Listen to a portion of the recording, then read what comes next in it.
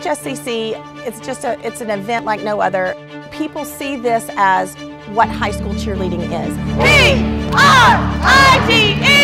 Blackman! If we don't come away as winners, we don't take the title home, my goodness, we've been in this position. We've won, we've lost. We're gonna love them the same, no matter what. I know you're frustrated, but I need you to get back where you need to be. I need you mentally right here with us, okay? Our kids live for this moment. They embrace it. It's something they'll remember for the rest of their lives.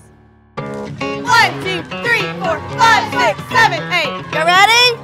Keepy. Being on the football field is like the biggest adrenaline rush you can have before you get to nationals, so it's a great idea of how you're going to feel. Cheerleading is fun to coach. Is it stressful? Absolutely.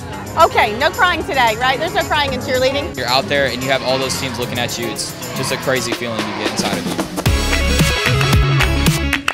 Every pop-up, every clean, gotta be perfect. Coaches always say the expectation is perfection. If one detail is wrong, we're going to throw it again. Our belief, our philosophy has been if you are good in one area of your life and that's it, that's not enough. You're popping off just a smidge late.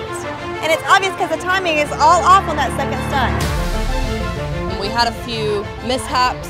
We've had a couple of issues, but I'm glad that they happened because now we have a clear mind for tomorrow and the road ahead.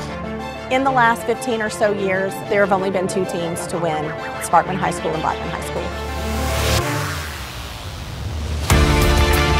All right, guys, this is it. What you've worked for all year long. This is your moment to shine. This is your time. We will either win or we'll learn.